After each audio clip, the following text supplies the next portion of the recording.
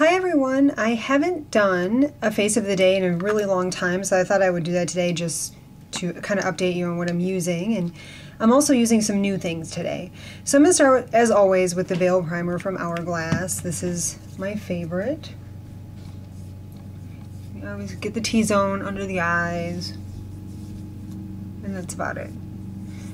So that's an amazing primer, the best I've ever used. Okay, so next I'll show you what I've been doing foundation wise. I am still using Immaculate, and what I'm doing is I'm putting it on a mirror, 1 pump of Immaculate and 2 pumps of something else depending on the day. And today I'm going to use the CoverGirl Outlast Stay Fabulous 3-in-1 foundation.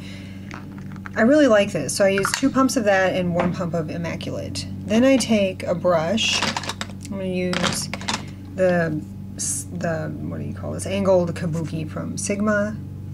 Mix up the foundations like so, and then just kind of stipple. And why I do this is A, because Immaculate is super expensive, but it's totally worth it, but still it's expensive. And B, because I don't think the coverage is quite enough for me.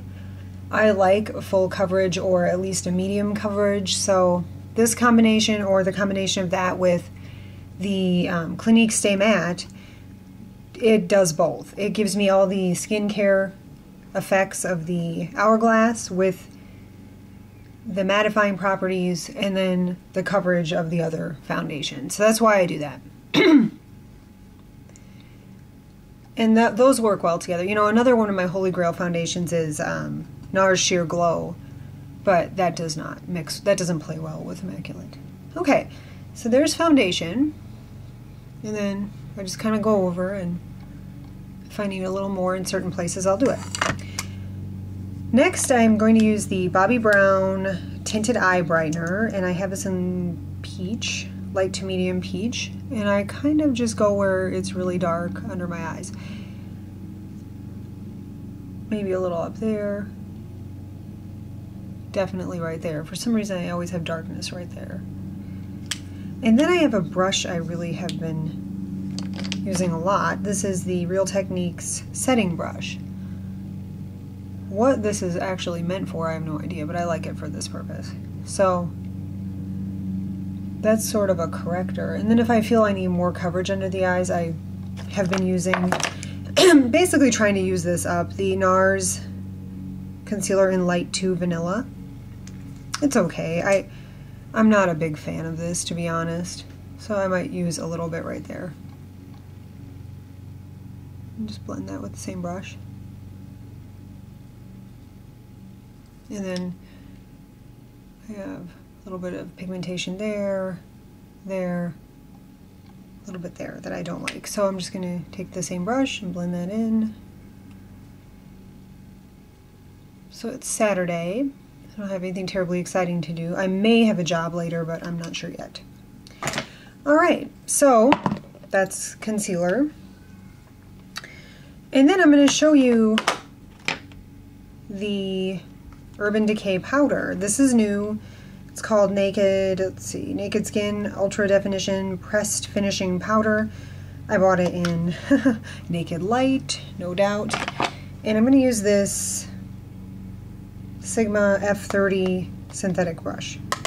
This is pretty powdery, but I like to just tap this on top of the foundation.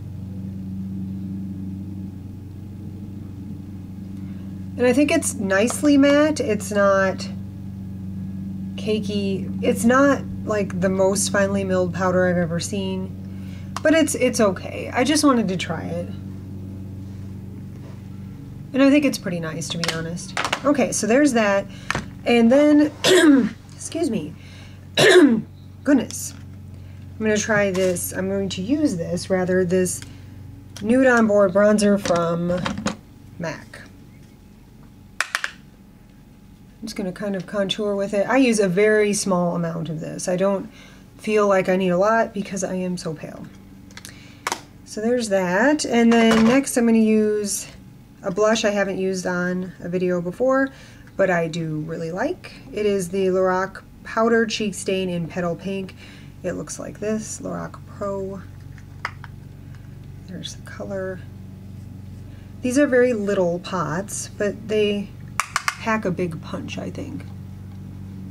I really like the one called Ruby Slippers. I think it's Ruby something, but it's really nice. Okay. Let's blend that a little bit better. And then, just 'cause, I don't always use this every day, but this is a highlighter from Elizabeth Arden, Rose Illumination. And I have another one of these kind of brushes, and I think this is great for highlighter as well as concealer. Just right there, cheekbones, right there. There's that. Now I'm going to use a different eye shadow. I haven't used this before. I've actually never used this. This is the Photo Op Eyeshadow Trio in Dark Room from Smashbox. I thought it would be fun to do a sort of a daytime smoky eye without going too crazy. Can't go crazy in the daytime. Alright, so what I'm going to start with is the gray in the trio on the lids. And I'm using a 217 from MAC, but you could use a 239 or, you know, any kind of sort of a lay down shadow brush. This is more of a blending brush, but I find that I'm using these more than I am the flat brushes. For no particular reason, it's just the way I've been doing things lately.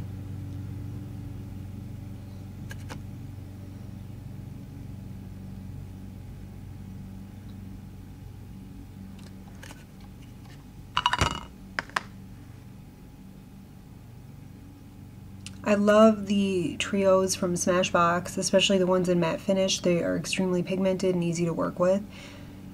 I hope that they bring out more matte trios, but we'll see.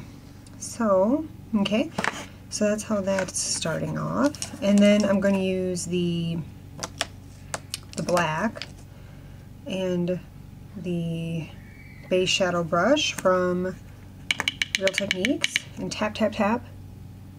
Just gonna use that on the outer corner right there.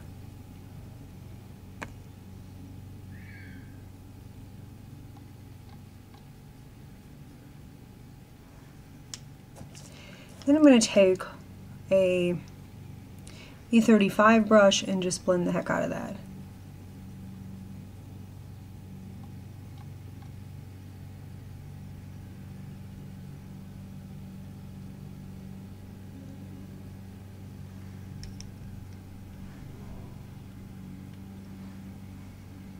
And then I am going to blend with my fingers because I think they're the best tools.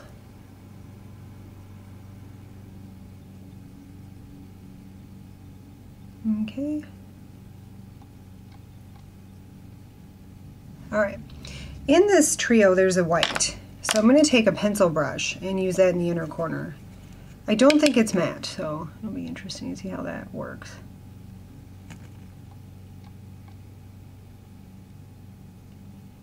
Okay.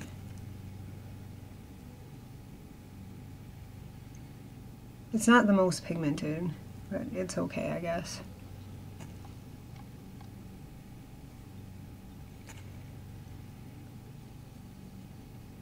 Just right there in the inner corners. Underneath the lower lash line, I'm going to take a tiny pencil brush and the gray that I started with, and just sort of take it under the lash line.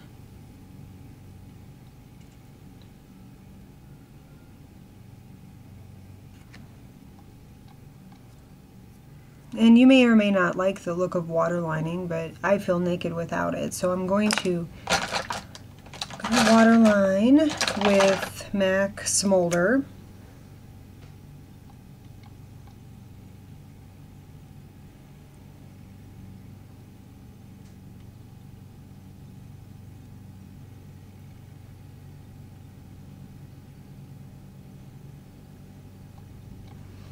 And then I'm going to just take this same pencil on the upper lash line, just like this.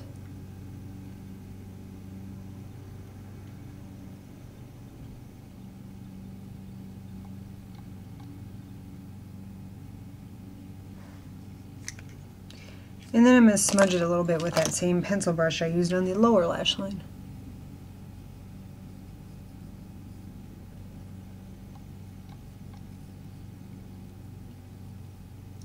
Now, to add a little bit of brightness to the lid, I'm going to take, I'm just going to wipe this off on a clean towel, but I'm going to take the same brush I used initially and the white and just sort of hit the center of the lid like that, just for a little brightening effect.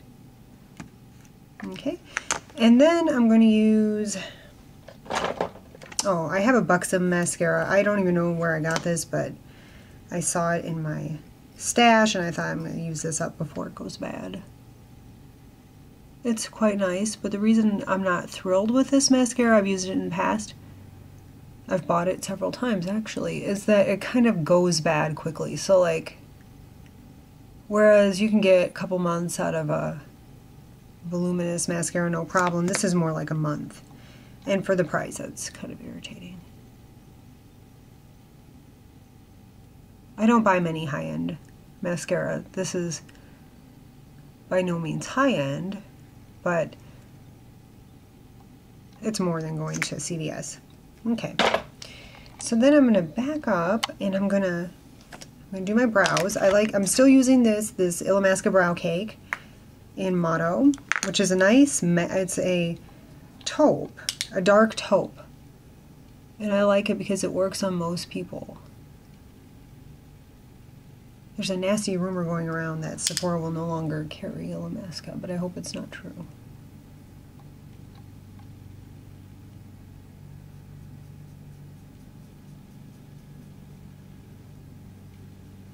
Okay. Alright, so for lips, because this is a pretty subtle smoky eye, I would say, I can use a little bit more color on the lips, I think. So, just for fun, I'm going to show you some of these lip tars from OCC. And I think I'm going to do, I have momento, I don't think it's a momentum, but momento, and I'm going to dab in a dot of this darker color. And this is, let's see, vintage. So I'm going to take, first of all, I'm going to line my lips, because these are a little bit more, I don't know, finicky. This is a CoverGirl liner. One of the best nude liners I own, in Seduce.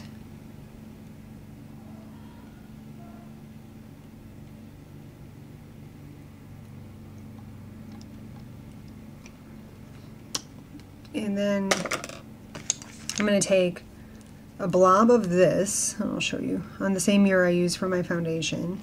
That was just way too much I just put on there, but that's okay. And then a dot of this. So it's mostly going to be lighter, but just wanted to add a little bit more color. So this is how it looks right now, kind of strange. And then I'm going to take, let's see if I have a lip brush. I may not have a lip brush, but that's okay. I'm going to use this MAC 208, which is, I guess, a liner brush. It's angled, but it's very small, and I think that'll be a good thing for this product. I'm on the fence on if I love this or hate it, to be honest, but I just want to show you how it works. I'm just not sure. I don't feel like it's the best lasting thing I own, but it does feel nice and it smells good, so not sure yet. I'll update you in a couple weeks. Okay, so this is what I do with this.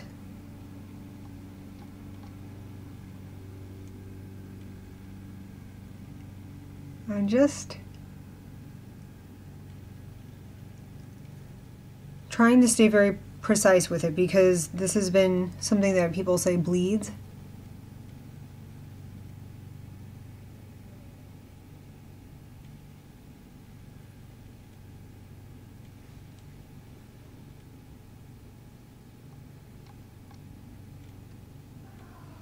So I'm just trying to keep.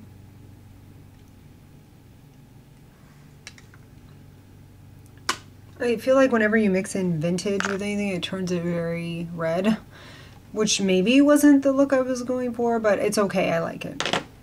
So anyway, that's my face of the day. I will set it with the bridal finishing spray from Skindinavia. Should have already done this because I have mascara on, but oops. So I hope you're having a wonderful weekend, and if you have any questions about any of these products, let me know. Requests are always welcome, and thank you so much for watching and subscribing. Take care. Bye-bye.